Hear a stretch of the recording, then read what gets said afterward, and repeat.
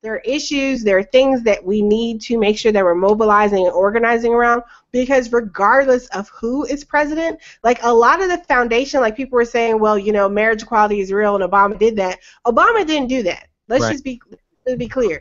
There are activists, there are organizers, there are individuals who are willing to put themselves on the line to be test cases in these different lawsuits, who were able to organize and really, you know, energize in their various areas to mobilize. And then we finally ultimately change public opinion, and then, you know, now we have an option.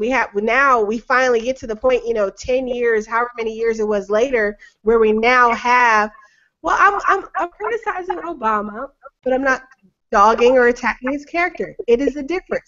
You know, he was on the right side of history. And if you're a leader, that's the best thing for you to do, is be on the right side of history. You know, several of these Democrats just a few years ago were you know, it's between a man and a woman, blah, blah, blah. And now all of a sudden, everyone's in favor, and they're not going to, you know, interfere with people's right to marry who they choose, because that's where the popular opinion has been. There are enough people who put in the work and built up that movement, right?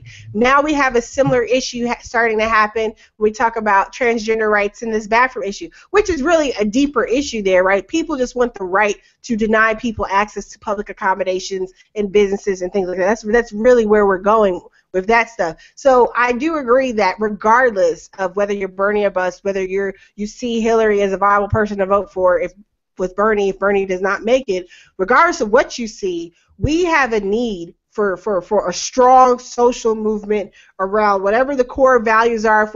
If we're going to force the Democratic Party, like if we're talking about Bernie, if Bernie is not the nominee, and we're talking about we have all these things that we care about, and we're going to force the Democratic Party to be accountable to this platform to the best of our ability, so that by the time we have our next election cycle, we're in a position to get a candidate in who actually adheres to these, you know, whatever it is, we got to keep working, right? So we have to build that movement regardless of what that looks like.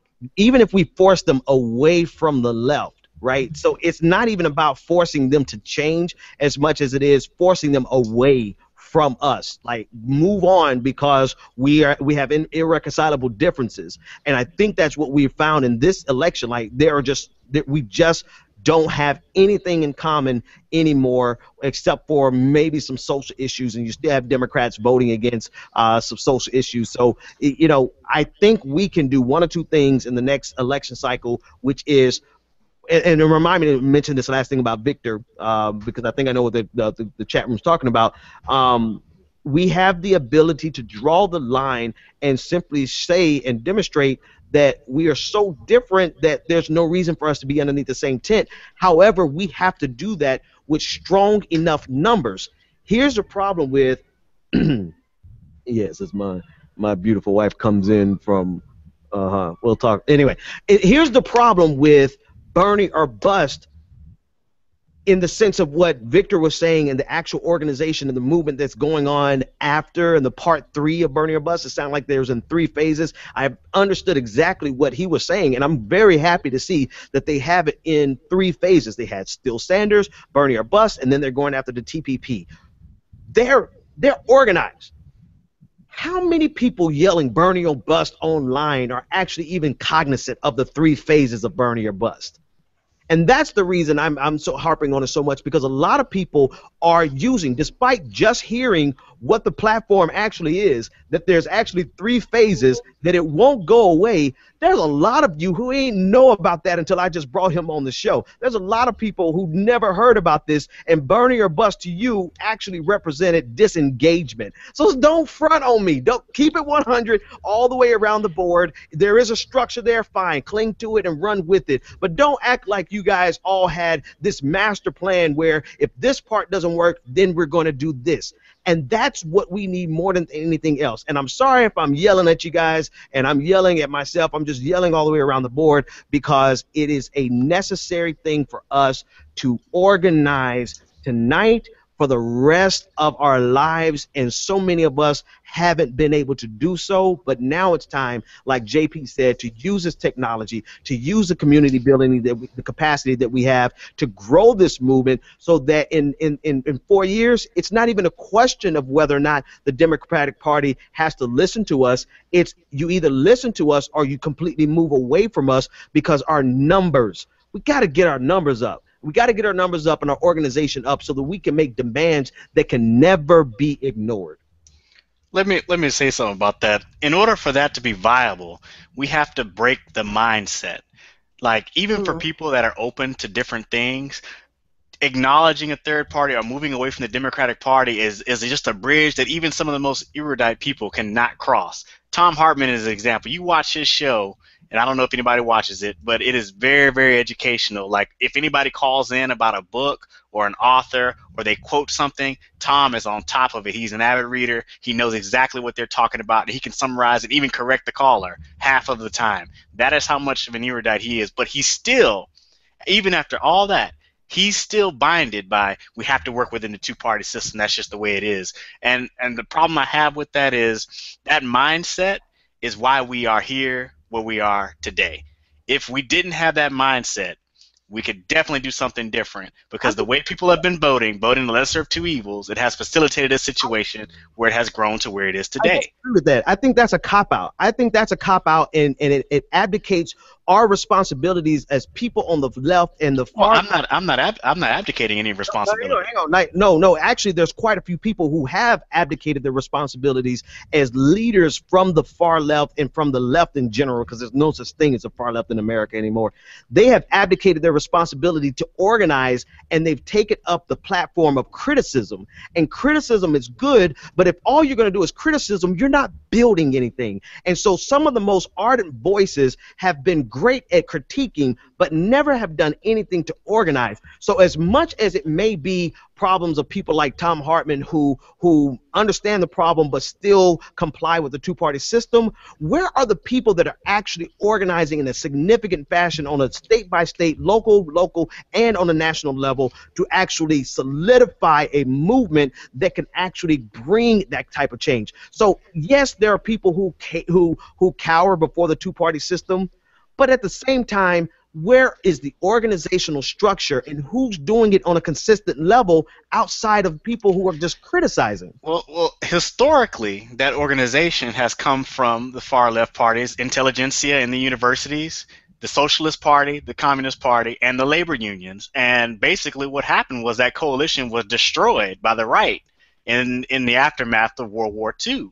So those were our organizations right there. They got destroyed by the right, and that's what helped facilitate where we are today. But trying to say that that's a cop-out is kind of ignoring like what actually happened to those people. You know, that coalition, just like the multiple coalitions inside the Democratic Party right now, they were separated and defeated. Are we really, Nick, going to use what you said, which is a factual point? Are we really going to use what happened post-World War II, particularly what happened in the 60s with the labor unions being gutted, right? Are we going to allow something that happened 50 years ago still cast our lot for the next generation, right? We're in a different age with different technology, with different opportunities, and where is the movement that's operating inside of this technology, inside of this age? We were set back in the 50s, 60s, and 70s, and in the 80s, they just ran over our asses.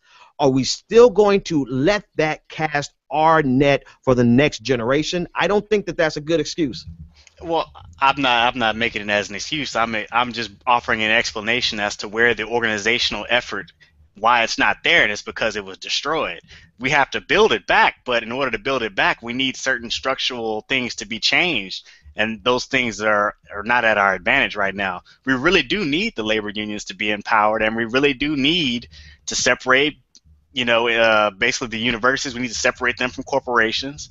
We need to actually increase civic awareness among children and in individuals, period. We have to beat back an ideology that's been propagated for almost 50 years. We're trying to change that overnight. Now, the millennial generation right now is living with the results of all those things, and they're rebelling against it. They really are. We really are, you see with our generation, we're the first generation that doesn't have any loyalty to a workplace.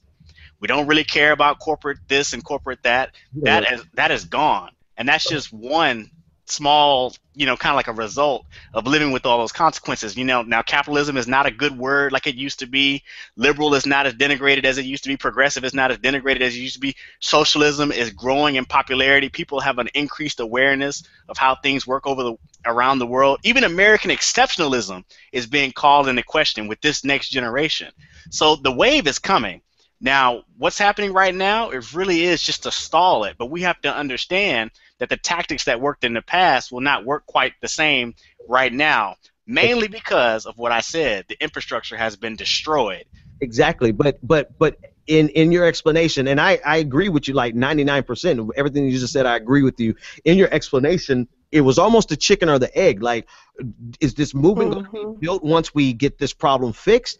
Because that problem is never going to be fixed if we're going to wait for it to be the solution itself. We have to birth something brand new based on today. We can't wait on the labor unions. We can't wait on any infrastructure that failed in the past. They're going to have to come after it. And there's going to be, one thing you said is so true. It's the millennials, man. It is the millennials who have completely rejected the ideas that have been forced on us since birth. And you have to ask yourself, how was it that we saw this system and rejected the system when people who lived outside of the system are fully the ones embracing it at this point? Like, there was a time before neoliberal trickle-down economics was even a thing, and now you have people who actually lived pre-trickle-down and post-trickle-down just embracing it as if it was the best thing since sliced bread. But you have the millennials who are born dead smack in the middle of it saying, hold on, this is not what we want. So it's the chicken or the egg. Where's it going to come from? I think it's going to come from, like JP said, it's going to come from community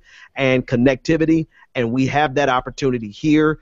We just have to capitalize on it. When I say here, I mean on social media and through the internet, just our ability to connect in Atlanta, in Texas, and in Boston, and all of us yell at our cameras and say that there's something wrong and the system is broken and we got to find a way to fix it. And with that being said, I will see you guys tomorrow. The Benjamin Dixon Show is only possible with listener support. Go to www.thebenjamindixonshow.com to register for our blog, join the Progressive Army, and support The Benjamin Dixon Show. Crazy mother. If you like this episode, be sure to share, like, and subscribe.